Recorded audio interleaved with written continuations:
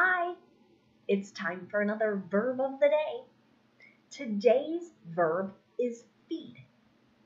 Let's take a look at some of the meanings for this particular verb.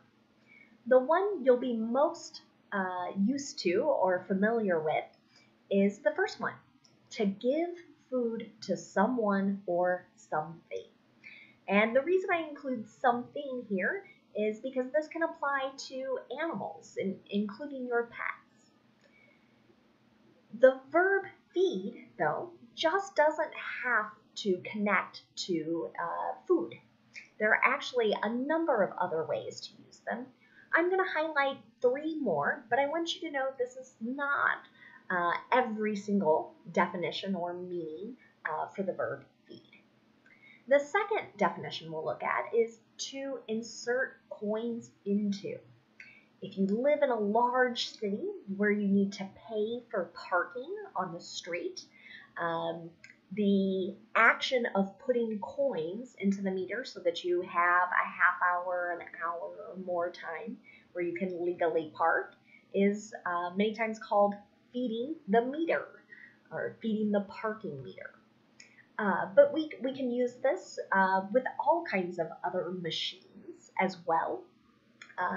If you go to an arcade where there are video games, you might talk about feeding that machine. Laundromats, another place where you might use some coins and put them into a machine. You can use this verb feed to describe that action. Another meaning for feed is to supply something with power or fuel for its operation. In one of my later examples, I'll show you how we might talk about that. One common way is feeding a fire. And the last definition we'll look at here is to supply someone with information. So again, just a little recap here. If we're thinking about feed, it's not just food. We've talked about coins, giving power, giving information. All of this here connects to our verb feed. Feed is an irregular verb. If we want to make our progressive form, all we need to do is add ing to make feeding. The past tense and participle forms have a different spelling and different pronunciation. So it's F-E-D and it's pronounced fed.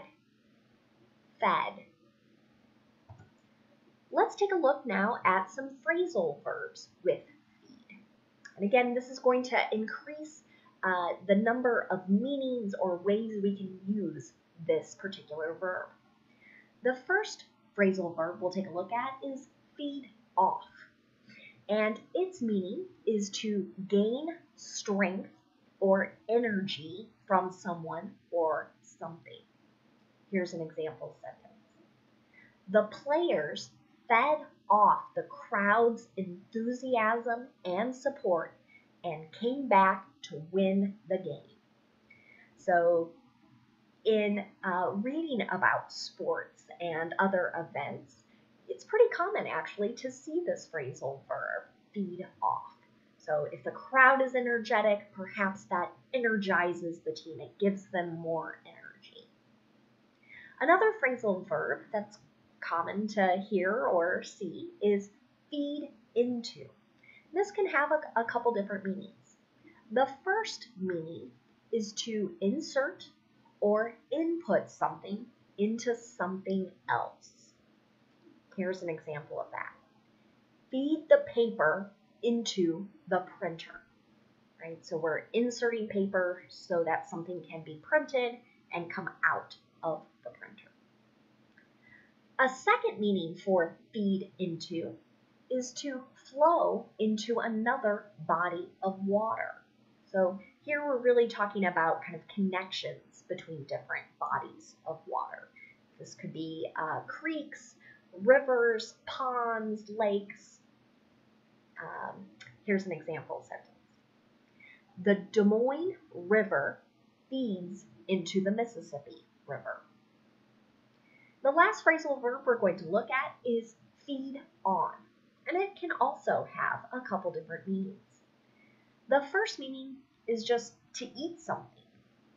So here's an example sentence with that. Squirrels feed on nuts, small insects, and seeds. A second meaning for feed on is to become stronger because or due to something else. Here's an example of that. Racism will feed on fear or indifference. So what this sentence is suggesting is that racism will become stronger or more obvious due to fear or due to indifference, which is like, I don't care. Another word for that is apathy. Let's continue using feed in some different verb tenses. Today we'll look at the simple past, simple present, and the present progressive. Let's start with simple past. Remember, in the affirmative, we want to use this irregular form to describe an activity that is already complete. Generally, we use this when there's a definite time in mind. It might not always be stated, but it could be part of the conversation or part of the story that you're reading. Here's an example of an affirmative past tense sentence. Guests fed on fruit, cheese, and nuts. Just a different way to say guests ate fruit, cheese, and nuts. If I want to make a negative sentence in the simple past tense, I'm going to use did not and then the base verb. So here's an example of that.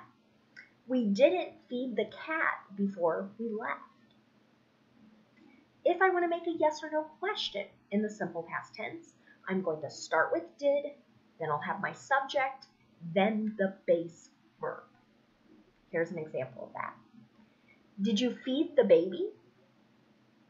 Next, let's take a look at simple present.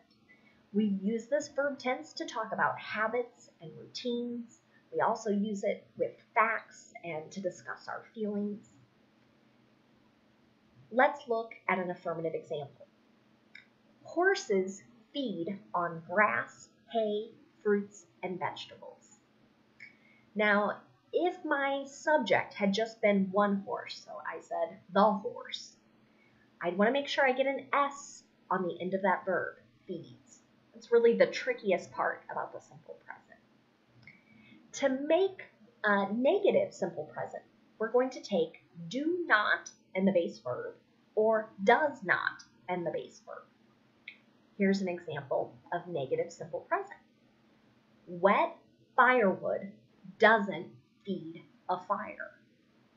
So, again, this connects back to one of those earlier definitions I mentioned at the beginning of the video in terms of supplying fuel. So, if you want a fire to continue to burn, putting something wet isn't going to help it continue to burn. So that's why it's not continuing to supply the fuel for the fire. Let's look at making a yes or no question in the simple present. To do this, we'll start with do or does, then we'll have our subject, then the base verb. Does he feed his dog each morning? Finally, let's take a look at present progressive. We use this particular verb tense to talk about activities that are in progress or that are happening right now. To make the present progressive, I need to use a present form of be, so that's am, is, or are, and then the ing form of the verb. Here's an affirmative example. I'm feeding my plants coffee grounds and eggshells. So this example might seem a little weird to some people. Can you feed plants? And the answer is absolutely. If you think back to that initial definition, providing food for someone or something, here's another example of that. Plants need energy to continue to grow.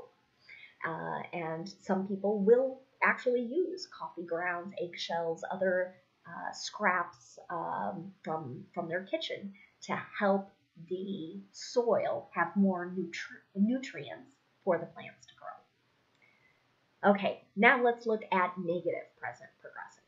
To make this verb tense, I just need to insert not after my be verb. Here's an example. The children aren't feeding animals at the petting zoo. Finally, if I want to ask a yes or no question in the present progressive, I'm going to start with a form of be, then my subject, and then the ing form of the verb. Is someone feeding you the answers? So here, this particular usage is going back to that definition of supplying information. So another wording for this particular question, is someone giving you the answers? How do you know everything? Let's take a look now at some words that are related to our verb feed. And the first word we'll look at is the noun form of this word. Exact same spelling, exact same pronunciation. Just like the verb, it can also have a couple different meanings. The first way feed as a noun is used is an act of giving food to someone or something, or it could just be referring to food generally. Here's an example of that. These crops will become feed for animals. So whatever's being grown is eventually going to turn into food for animals. Another meaning for feed is a list of updates on social media. So this is a newer definition or newer meaning, but you might hear people talk about their Facebook feed or their Twitter feed.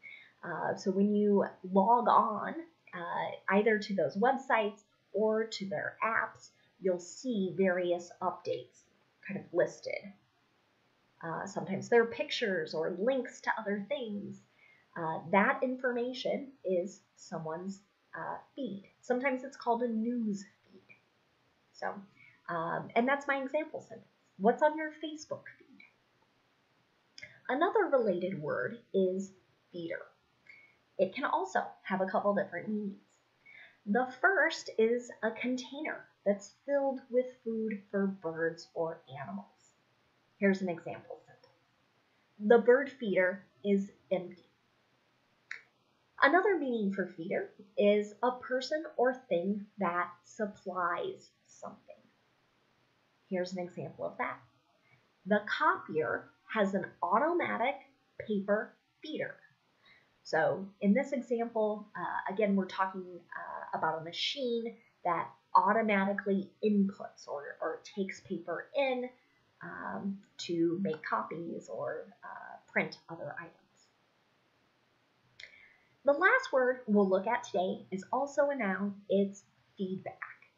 And this is information about a product or information about a person's work. And this information, its purpose is so that the product can be improved or that the person can make improvements in their work. So here's an example of that. Did your boss give you good feedback? Thanks so much for watching today's video. I hope you have a great day.